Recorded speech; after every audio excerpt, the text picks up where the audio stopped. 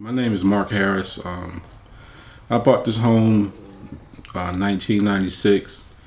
It was one of the greatest days of my life when I purchased this home. I bought it on a VA loan, and it was a great experience. But you know, with 30 years, a lot can happen. And so now I'm in a position where everything is up in the air. I've been foreclosed on, and I'm in the process of trying to save it.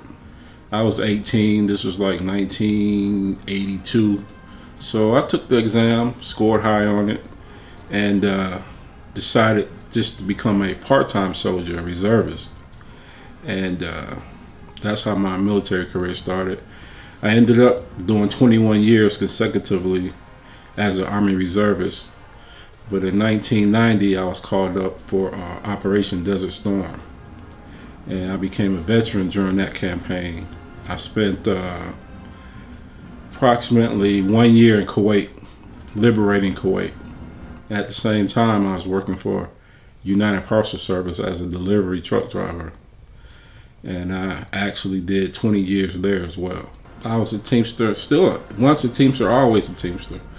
And I was a consecutive member for over 20 years, and they stand behind you. It's really amazing. It's really amazing what subjects America puts its interest in. But you know, seems like America is about money, money, money. And if you have it, you good. If you don't, you in trouble. They don't care about veterans. They don't care about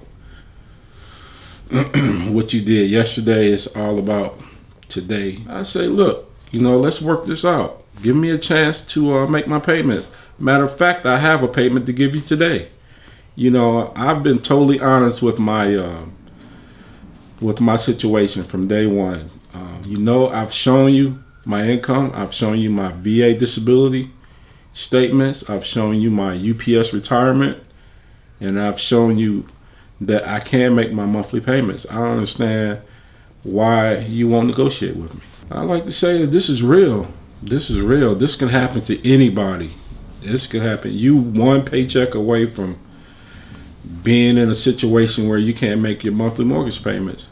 In the state of Georgia, it's really amazing how fast you can be foreclosed on.